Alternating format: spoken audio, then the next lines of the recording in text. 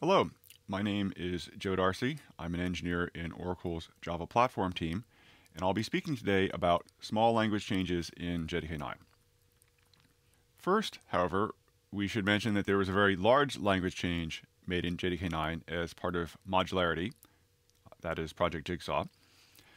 There's a new kind of source file, a moduleinfo.java file that's used to declare dependencies between modules, as well as to declare what packages a module exports and other information like that. There's much more to be said about modules, and to learn more about modules, I recommend you listen to the Modules in JDK 9 talk by my colleague Alex Buckley. For the smaller language changes made in JDK 9, they come in two categories. One is a set of planned refinements for Project Lambda from JDK 8 and Project Coin from JDK 7. And the second set of changes involves making the deprecation facility more informative. Project Coin in JDK 7 was a collection of half a dozen small language changes, and we made further refinements to 3 of those in JDK 9, Diamond, try with resources, and var arg warnings. The small language changes included those updates to Coin, as well as 2 updates related to Project Lambda from JDK 8, and we'll speak through these in turn. First, safe var args on private instance methods. You could write code like this for some time, even back in JDK 5 or 6, using the utility method arrays.aslist in a platform to more easily create, in this case, a list of strings. However, when you compile this code, if you were diligent about your warning messages, you'd note a warning like this: warning, unchecked generic array creation for var args parameter. So what's going on here? This warning is actually mandated by the Java language specification because it's possible something bad could be happening. That something bad is called heap pollution, and it's discussed in detail in the specification.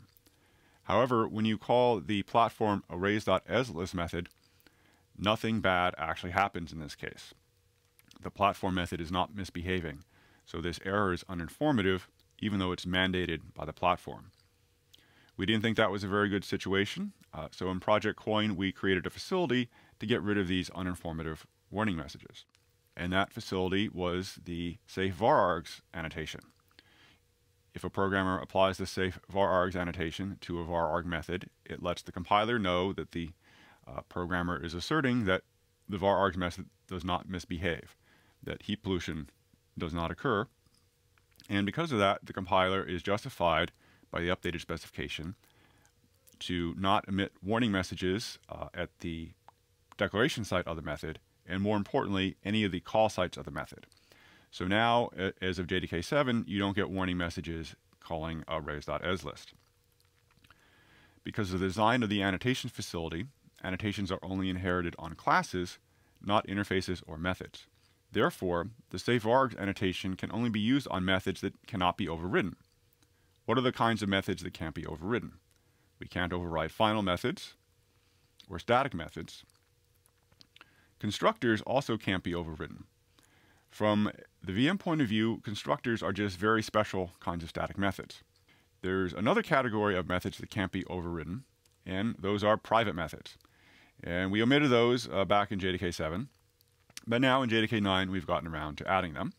So we had a very small update to the Java language specification to now also allow safe var args on private methods.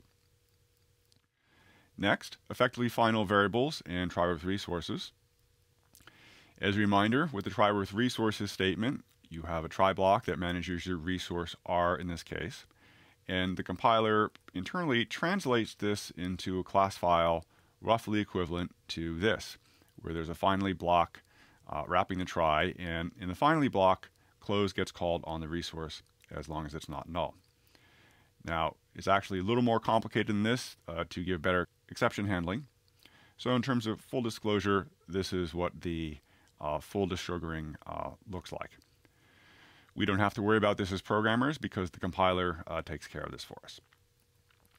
So back in JDK 7, the requirement was the resource to be managed by the try with resources statement had to be a fresh variable declared as part of the statement.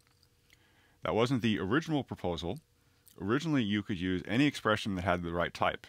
If it was the autoclosable interface type that had the close methods, that was fine. However, we noticed there was a problem with that proposal. We see that here. Let's say you have your resource R initialized to a new resource. You manage the variable R with your try with resources statement, and within the block you make it point to something else. Now, when you come to the end of the try with resources block, which object should have its close method call? Resource 1 or resource 2? We decided we didn't want to have to solve this problem, and the solution was to require a fresh final variable to be used with the try with resources statement. However, that was a little overly restrictive, because if the expression was already a final or effectively final variable, this problem wouldn't occur. So in JDK 9, we've relaxed the rules, so if you already have a final or effectively final resource, you don't have to declare a new variable for it. So instead of declaring the resource R2, in this case, you can just reuse your existing resource variable R. A little simplification that gets rid of some unnecessary boilerplate in the code. Next, we'll talk about Diamond with anonymous classes. Diamond uses type inference inside the compiler to allow programmers to avoid having to type explicit type parameters when calling constructors.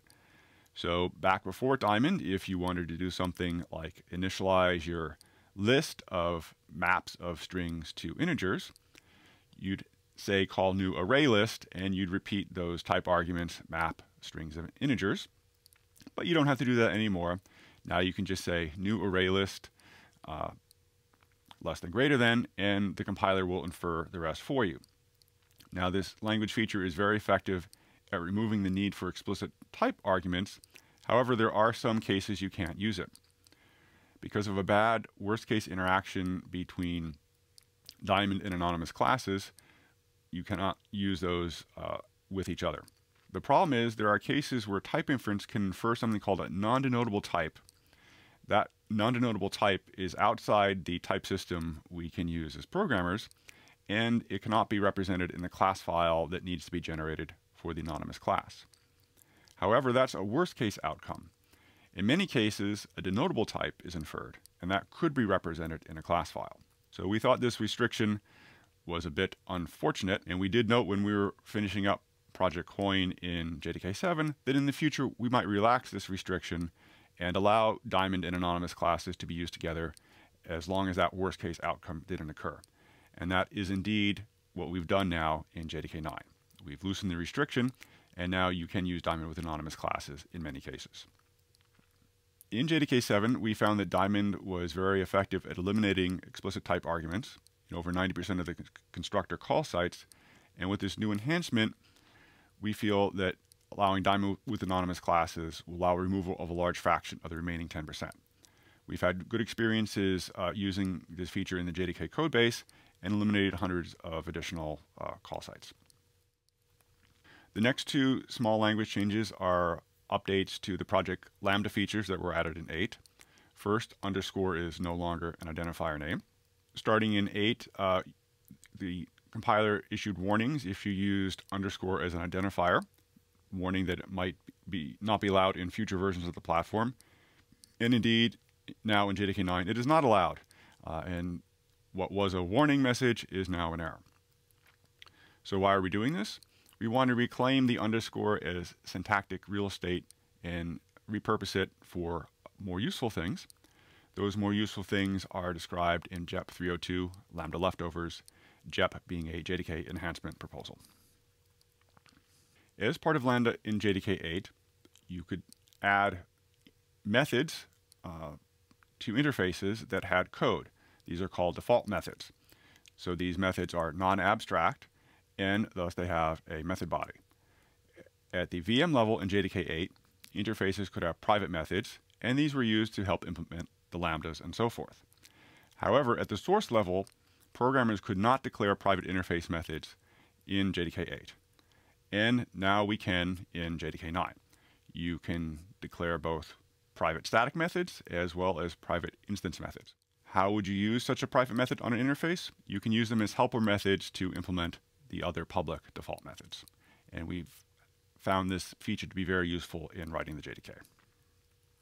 The next two small changes are both related to the deprecation facility. First, we'll talk about deprecation warnings and imports.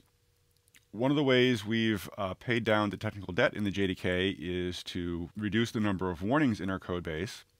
We've actually cleared all categories of warnings in large fractions of the code, and that has included eliminating the deprecation warnings. Now, when do you get deprecation warnings? These are discussed in the Java language specification, and you get them when you use a deprecated type, method, constructor, and so forth. And there's three ways you can resolve those warnings. You can stop using the deprecated elements. That's preferred when you can do it, but you can't always do it. You can propagate the deprecated annotation to the use sites. Now that's worse than the disease because you're expanding rather than contracting the number of deprecated elements. And finally, you can use the suppress warnings annotation to let the compiler know that you don't want to get this warning message anymore. So let's say you have your client library and you're using a deprecated library, and you want to suppress the warnings from the annotations because you get the warning message here and you want to get rid of that. So you might think, all right at the top of the class, I'll suppress the deprecation warnings and I won't have to do anything else. However, when you compile this code, you find you still get the deprecation warning. So what's going on here? Well, if you look at the warning message in more detail, the warning isn't from the body of the code in the class, it's actually from the import statement instead, right at the top of the file. Now, this import is mandated by the Java language specification, and worse, you can't use the suppress warnings annotations on the import statement. It's not syntactically allowed. So this warning is pretty unhelpful. If all the other uses of the deprecated type can be suppressed, why can't you eliminate the warning from the import statement? That doesn't seem very helpful. And indeed, we changed this behavior in JDK 9 by not requiring a warning message in that location anymore. And because of this, it's now tractable to clear a large code base of deprecation warnings. And we have an existence proof of that from the JDK. Both the java.base module and java.desktop modules have been cleared of deprecation warnings. What does deprecation mean? It's a facility that's been in the platform for a long time, but there's been some uncertainty about the semantics of it. Is something deprecated because it's harmful, or is it deprecated because it's going away? And if it's deprecated because it's going away, why haven't more items been removed from the JDK over the years? We made some progress in removing deprecated items in JDK 9, but we also thought more information needed to be conveyed in the deprecation annotation to distinguish between these different cases.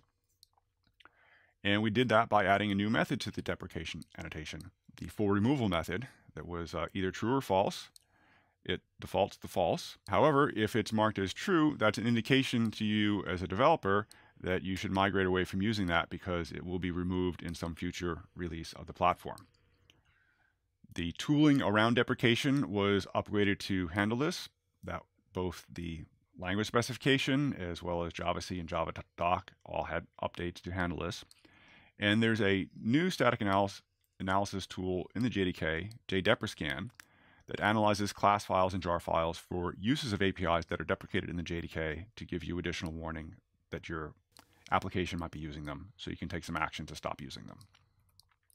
So, in conclusion, modularity is the large language change coming in JDK 9, but there are many other useful updates. We went through doing planned language improvements to the language changes previously made in JDK 7 and 8. These are very straightforward to use, and you can use them in your own code today. And to start using them in your new code, you can download a version of the JDK for your platform. If you're interested in getting involved in the development of OpenJDK, you can look at the mailing lists on the OpenJDK website, and you can also get updates on OpenJDK by following OpenJDK on Twitter. Thank you.